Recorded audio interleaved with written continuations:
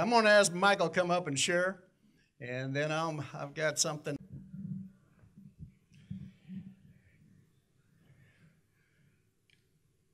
The words of that song, and I never get away from it. All my life you have been faithful.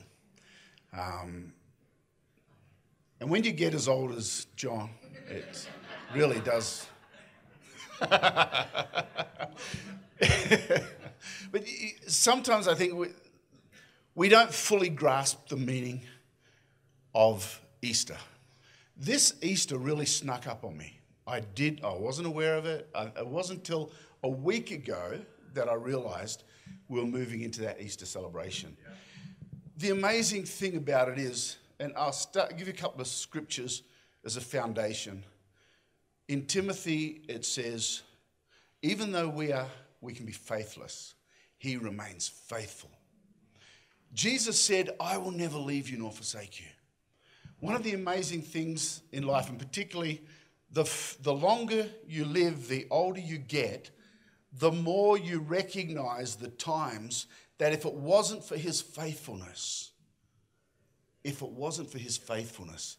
and that's the message of Easter, is that right back in the beginning, when God created the heavens and the earth, and he gave us everything, and we faithlessly rejected God and all that he gave us, and we walked away. And he said, if you eat the fruit of that tree, if you are not faithful to me, you will die. And the death that he was talking about was separation from him. In Romans it says, while you were dead in your trespasses and sins, Christ died for us. While we were dead, we were once dead to God, but now we're made alive to him in Christ. And when Jesus died on the cross, the cry on the cross was, my God, why have you forsaken me? And this is the faithfulness of God. When we rejected him, we died to him, and there was no way we could come back to him in relationship at all. And so when Jesus came, when the Son of God came, he experienced the God-forsakenness that we live in every day. The fact that we could not come to the Father because our sin separated us from him. The sin of judging God to be a bad God.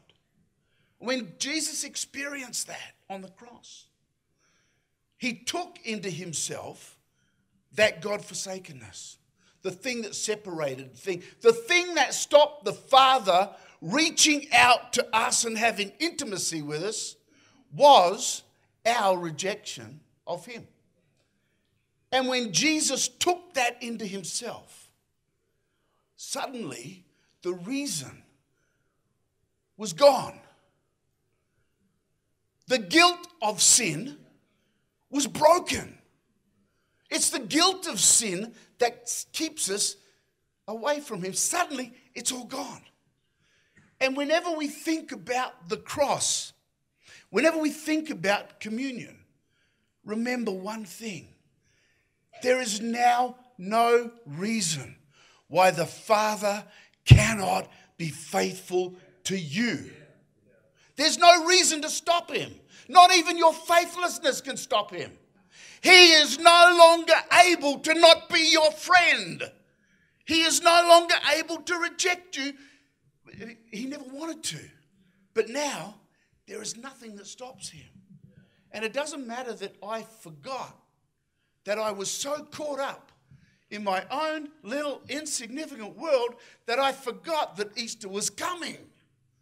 I forgot that the celebration of the resurrection was coming and the intimacy that we have with him.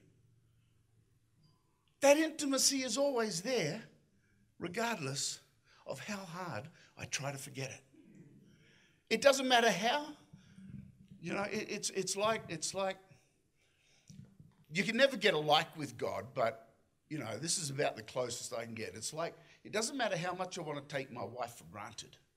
She comes and stands in front of me and says, I need a hug. I'm like, oh, right. And it doesn't matter how much.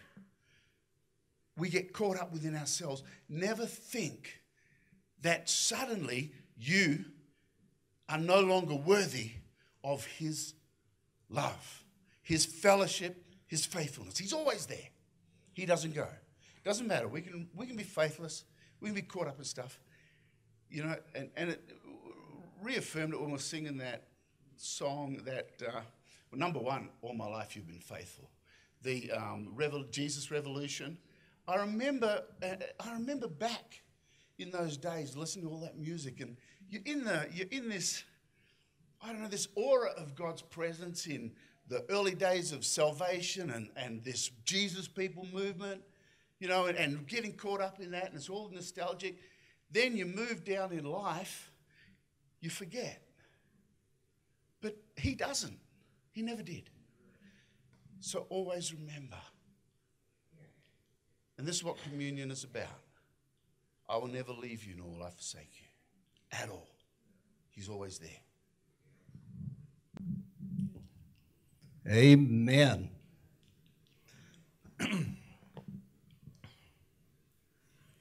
So, Easter's kind of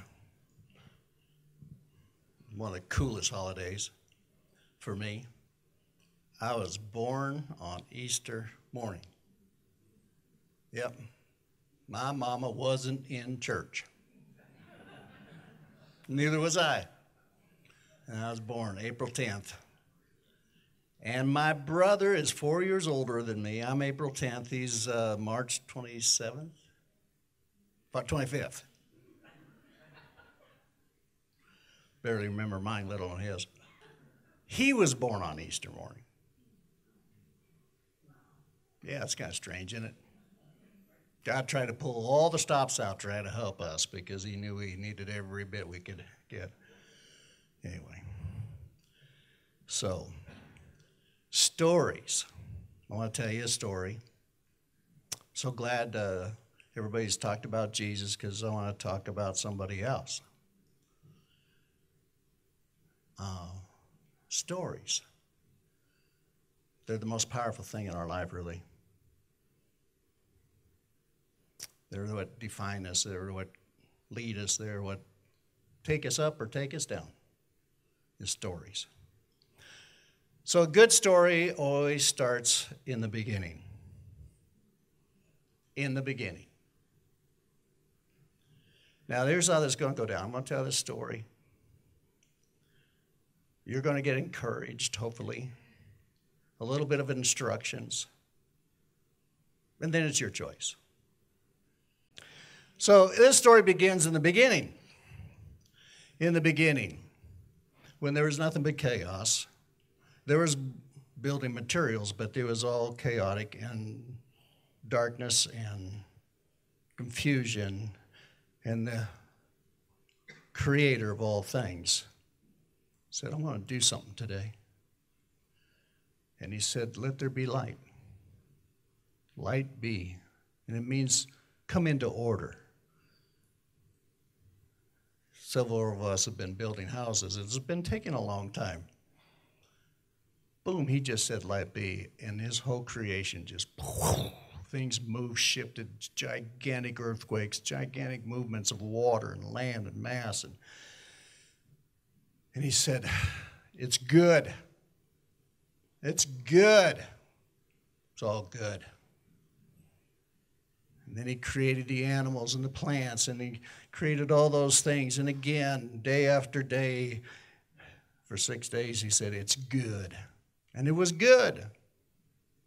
That's an incredible concept, good.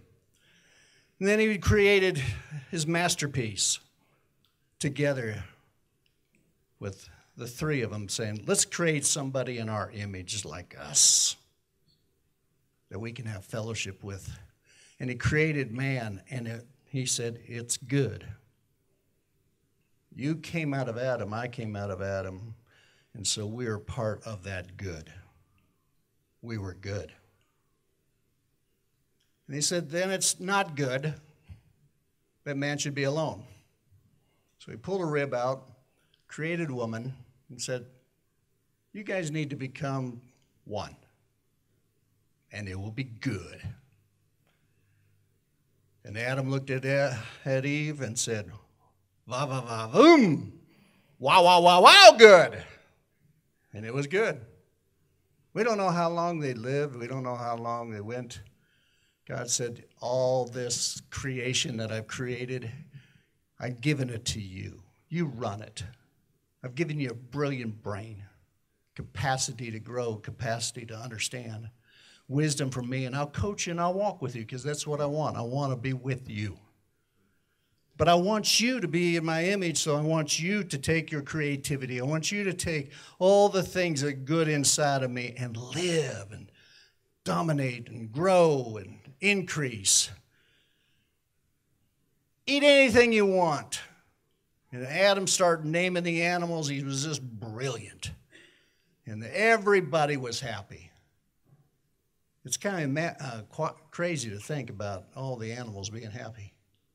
All the trees being happy. Everything was good. He said, there's one thing in the middle of this thing that's a tree, and it's called the knowledge of good and evil. Don't eat that fruit. But all the rest of it, it's yours, and it's good. And we know how the story went. Eve ate of the fruit because she got tricked by a snake and thinking that she would be wiser and better. What's better than good? It's not like you go to the grocery store or the hardware store and it says good, better, best. When God said it was good, it was good. There's no God is good. There's no higher adjective to explain God. He's good. And all this was good. So she got tricked.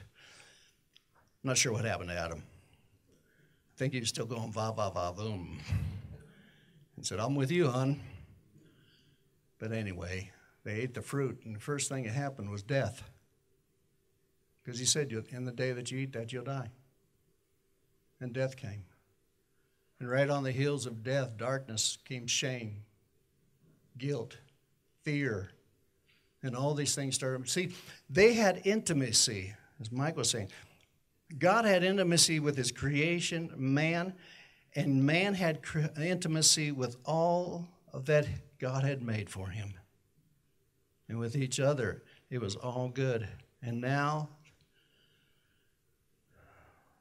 with the choice they had, now all of a sudden they had intimacy with something besides good. They had intimacy with evil. The knowledge of good and evil means that you can partake of it, recognize it, participate with it, literally be the carnal knowledge, as some of you know what that means. Be intimate. So when they ate the fruit, they became not only intimate with God, not only intimate with all creation, now they were intimate with evil. But they still had the intimacy of being good, but right away this intimacy of evil brought in all death, fear, selfishness, cruelty, and the kids right away had the opportunity to walk in one or the other. And Cain walked in evil and killed his brother. And now we got thousands of years of people now intimate with good and evil. But death was reigning, the separation. You know, it's a little hard to explain because God was still talking to them, talking to us as mankind, but it wasn't quite the same. And as Michael said, we couldn't get back to where we were. We couldn't get rid of this part of us that's evil.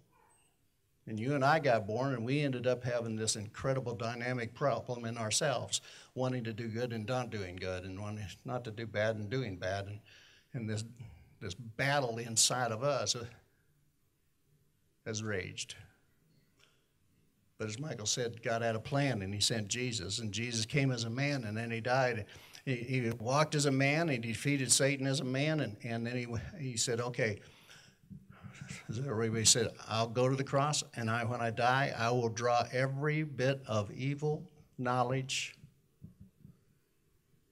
into my body. I'll take every sickness, every disease, every sin. I'll become sin, and I'll be separated from the Father for the first time in all existence. And I'll go to the grave, and Jesus died And when I say he died, I think we might want to just stop there and say he was dead. He wasn't mostly dead. He was dead. The Jesus that Peter knew before he went to the cross is not the Jesus that came out of the tomb. He died. He paid the price and he died. And as a man, he did this, but a man that was holy, to win back what we couldn't do.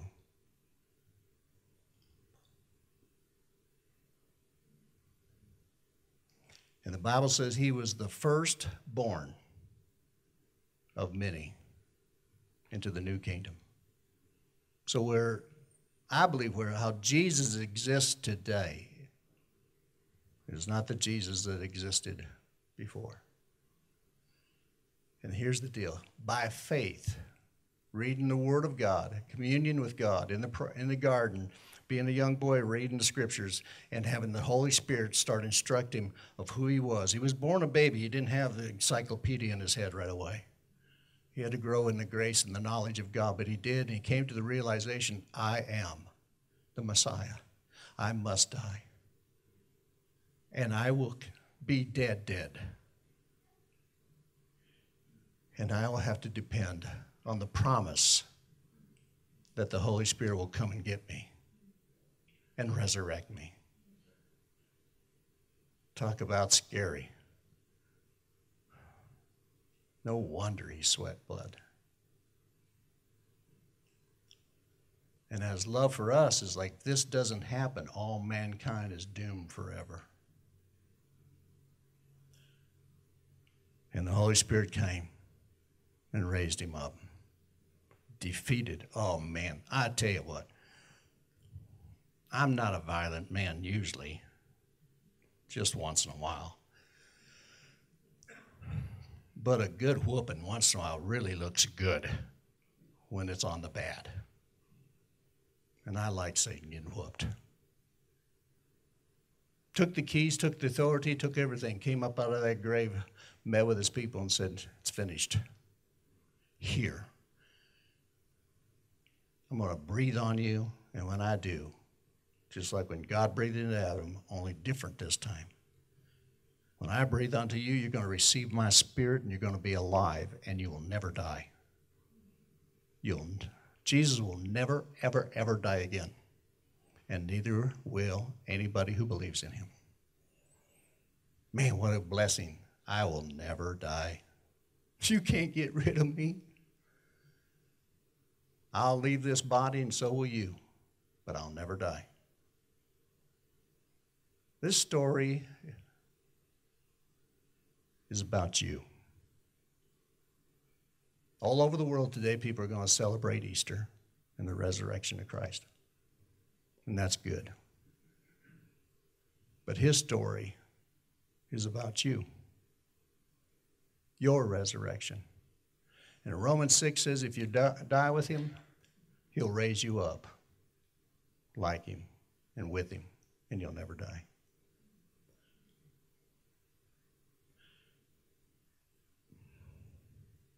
Legoland's not bad. Never dying is awesome. Always being alive is awesome. Being powerful is awesome. Having everything and ruling everything with Christ. I personally think that's worthy of celebrating. I celebrate my birthday tomorrow. It's okay. It's better than, it's better. It's good. But it doesn't compare to the celebration. I'm alive. My citizenship is not here. There's a city built for me, for you. It's worth celebrating, don't you think? On the darkest hour, it's worth saying, thank you, Jesus. I'll never die.